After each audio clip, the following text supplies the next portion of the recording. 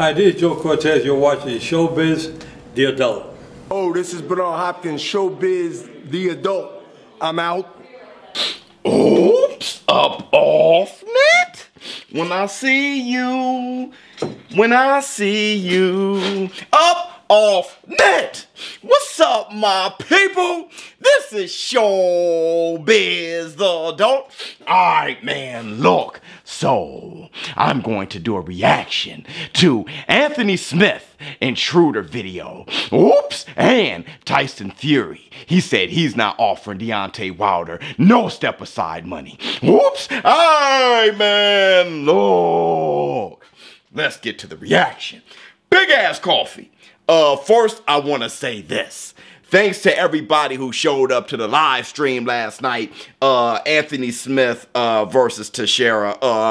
I think that fight went on a little too long, if you ask me. Teixeira was really giving a beat down to Anthony Smith, and big up to Anthony Smith for hanging in there. And in light of that, they said that they actually released the Intruder home invasion when it took place, or moments before it actually took place. I want to see it. I haven't seen it. Black, 2 sugars. Let's get to the reaction. First, let's do this Intruder video, and then we'll do Tyson Fury. Let's go.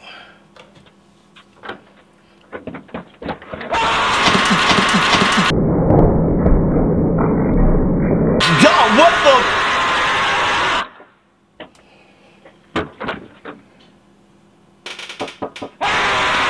Yo, what the hell? Get out! Get out! Typically, when people break in your house, it's during the day when you're not home. Dude, hold on. What is wrong with that psycho? What is wrong with him? What is wrong with him? That done pissed me off. What is wrong with him?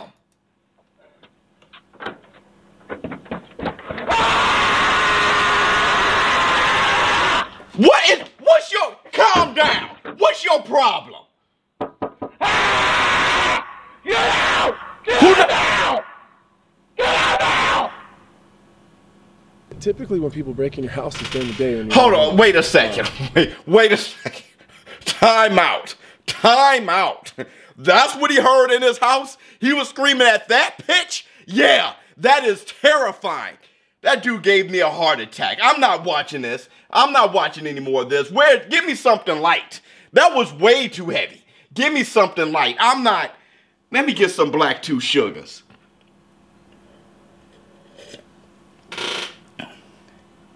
That is, I'm not on that today. Okay, I'm in my pajama pants, my football pajama pants. I'm trying to chill. Don't now I can laugh at it. I was pissed. Now, don't send me nothing like, when I get scared like that, I get pissed. Don't send me anything like that. That is insane. Let me go to Tyson Fury and what he has to say. That is I'm not on that. What was it on? Fight Hype? Y'all tell me. That gave me a heart. Give me something like, here we go. Talk us through the whole feeling in your brain when you were fighting Wilder in Vegas. Let's go. We're they planking? We're off. Right. I get to Vegas and I know I'm fighting the biggest puncher in the history. I love Tyson Fury.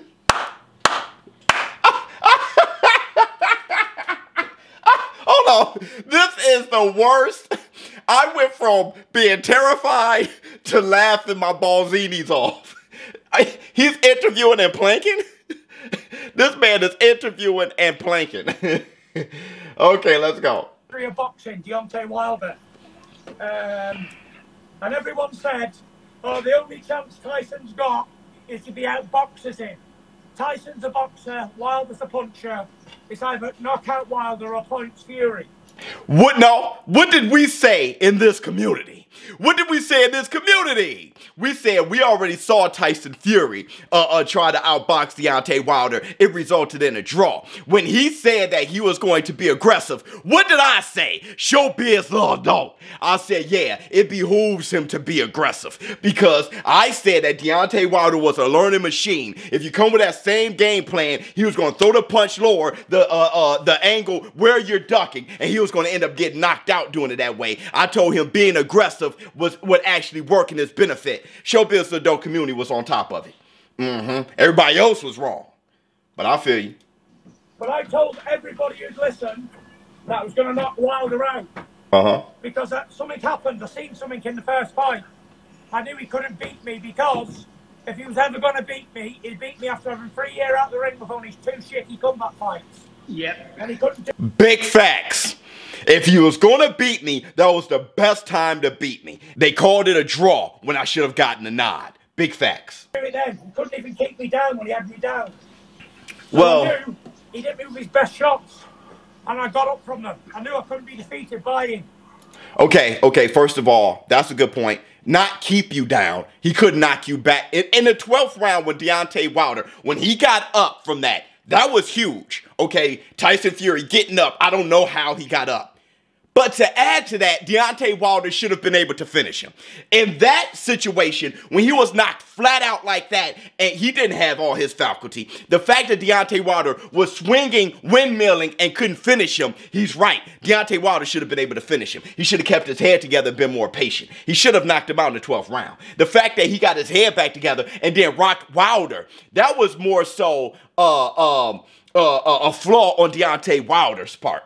That was more so a flaw on Deontay Wilder than something great from Tyson Fury. It's great that he got up, but the flaw was on Deontay Wilder for not finishing him. And it was mental strength, willpower, and determination, and the balls to just say, right, I'm going to put it straight on you, son. How you react to that. Big facts. Because they attacked him from the first second to the first bell. And I always wanted to give him a bit of payback from that first fight because he put me down twice. And in the second fight rematch, I think I put him down like 3 or 4 times. I think he officially knocked him down twice, right? So officially it's 2 knockdowns.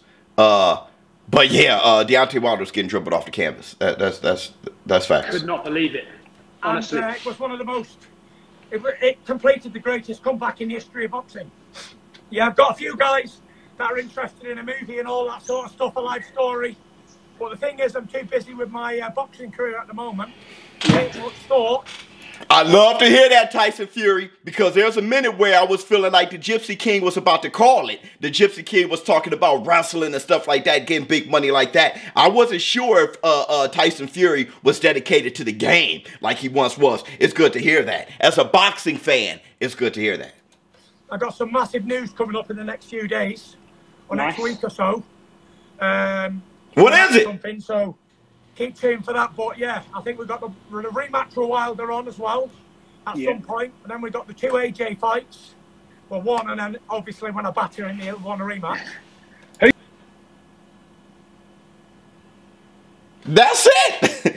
He just said he's going to have the Deontay Wilder fight and then 2 AJ fights. He said when he batter him, he's going to have a rematch. Tyson Fury just laid it out. So we don't need to speculate what's going to happen. He just laid it out. Deontay Wilder is going to get his fight. Then after that is 2 AJ fights. But the step aside money, I like to hear about that. Who are you going to fight first, Wilder or Joshua? Well, Wilder's got a rematch clause, so I saw he said about taking a payout yesterday. Doing that though, because he ain't going to want to fight you again, mate. That was like the most embarrassing moment of his life. Yeah, for sure, but. You know, I'm not paying him no money to step aside. I'd rather take his scalp again. I'll beat him in the ring, and that's how I'll get him out the way. I wouldn't pay him. I wouldn't pay him $2 million to step aside. I'd rather give him another battering again. Yeah, because in a way it looks like. You want to know what this is? You want to know, because he's really running off at the mouth right now. You want to know what this is? Let me tell you something. I did a video not that long ago in response to all of the Deontay the Bronze Bomber Wilder fanboys. You guys remember that video? When I was telling you guys how you're supporting Deontay Wilder is all wrong. That's not support. When I was telling you guys what I was doing by not giving Deontay Wilder any excuses, not believing in Glovegate, not saying that he was poisoned and all that. When I was saying how to support Deontay the Bronze Bomber Wilder is to see him as the gladiator he is. Instead of saying this excuse, that excuse. Give him his belt back. That wasn't supporting him. See, you guys weren't speaking like gladiators. You weren't speaking as warriors. You were speaking as crybabies. When the truth is, he just took a butt whooping. He just took a butt whooping, and he could bounce back and knock out Tyson Fury. But nobody was sounding like that. Now everything about Deontay Wilder is looking soft, man. This guy's running off at the mouth. I told you. I told y'all. When you guys were coming at me, I told you. I told you.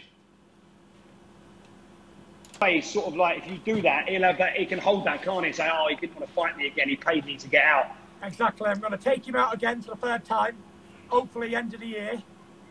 And then we're going to go into 2021 for the biggest fight in boxing history between two undefeated British heavyweights, me and AJ, and we're going to battle it out for all the gold. You're capping. AJ isn't undefeated. AJ got knocked out by Andy Ruiz. Maybe you forgot about that. It's a bigger fight than Lewis Tyson all day long. Yeah, because we're both undefeated. Me and Wilder was big fight since the 1970s because we were both undefeated champions. And, you know, there used to be a three-headed monster in this division. It was me, Wilder, and Joshua. And then Ruiz knocked out Joshua, burst that bubble, broke him in. Okay. And then I broke in the Bronze Bomber. And then 3 became 2, 2 became 1. And now I'm a standalone soldier. I get it. That was dope. That was dope what he just said. Now he's a standalone soldier. That was dope. But either way, we would love to see Tyson Fury versus Anthony Joshua. I do have Tyson Fury. Like I've been saying, I thought Tyson Fury was the best heavyweight out there. And I always had him ranked #1. But I thought his best opposition would be Deontay Wilder because Deontay Wilder got that lights out one punch that can end everything. But Tyson Fury brutalized him the second time, outboxed him the first time. So really, Tyson Fury has a point. He's on top of the hill. But I would still love to see AJ versus Tyson Fury. I'll still love to see it. All day long. All day long. They all need to come through me now. All you need is to defeat Wilder again, do Joshua twice. And then you might not need to go on after that. We might have, what, 3 years left, maybe? Do you know what? I've been thinking about it, and initially I had 3 fights left on me contract. I got 2 fights left on it now. I got Wilder and Joshua. So, but I'm just going to keep going because there's nothing else to do, is there really? Like for me, I'm 31. Thank you. Keep going. Okay, look, when it comes to legacy and when it comes to great careers, it's not about just wiping out who's directly in front of you right now. There's people coming up.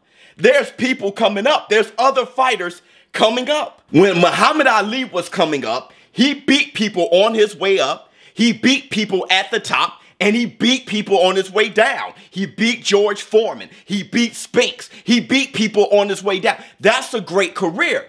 Tyson Fury, cleaning out, beating the likes of Deontay the Bronze Bomber Wilder. If he beats Anthony Joshua, there's still guys. There's Daniel Dubois. There's Andy Ruiz. There's Dillian White. There's Ajagbe. Like I said, there's guys coming up. There's Adam Kaunaki. There's guys he could take on. You know what I'm saying? So, Tyson Fury, look, Klitschko did it. Klitschko beat people on his way up, and he beat people on his way out. And then he got beaten by Tyson the Gypsy King Fury, and then he got beaten again by AJ on his way out. That's a career. That's what happens. Tyson Fury, he's absolutely right. You clean out the top guys that's there right now, and then you take on guys coming up. You give them the opportunity to take your lineal title. You give them the opportunity to become undisputed. You give those guys, that's how you reign as champion. They've all done it. All the great fighters done it. Everybody from Henry Armstrong, Willie Pep, Sugar Ray Robinson, everybody up to now. So he's absolutely right. Keep taking on fights. It's not about the right now. It's about your total career. He's absolutely right. 1 year old, fit as a fiddle. So, you know, there's plenty of fights out there for me to beat up on. You know, you got Dylan White, you got Jarrell Miller, you got Pulev, you got Ruiz, you got Ortiz, you got Dubois, you got Joyce. What did I just say? There's Elfie Jagba, the big Nigerian Olympian. There's Tony Oka, the French Olympic gold medalist. There's so many. Who's the oldest heavyweight, like holding a belt, heavyweight world champion of the world? Was that Klitschko? No, it was No, George Foreman. George Foreman. What age did he get to? 45. George Foreman had 10 years out the ring. Oh my Right. God. From 1978 to 1988.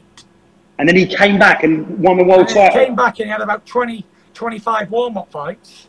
And then he had 3 world title fights. He lost to Tommy Morrison first. Then he lost to Evander Holyfield. That's 2 world title shots. No, he lost And to Evander finally Holyfield got a first. 3rd one, and he knocked out Michael Moorer. That is unreal.